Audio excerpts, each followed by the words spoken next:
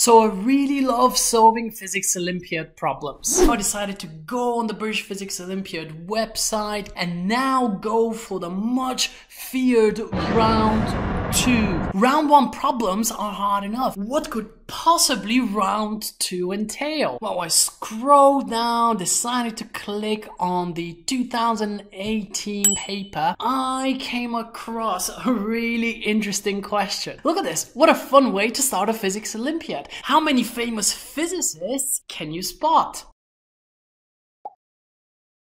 Name them down in the comments below. B and C are also really fun. We have 2 pictures taken of the same lens. What can you deduce about the lens from these observations? No calculations are required. Part C, estimate the mass of a patch of mist on a cold window when you breathe on it. Let's have a discussion in the comments. Post your solutions. If you're interested in physics Olympiads, you absolutely need to have a look at this next video in which we look at a technique known as dimensional analysis to derive Planck's length.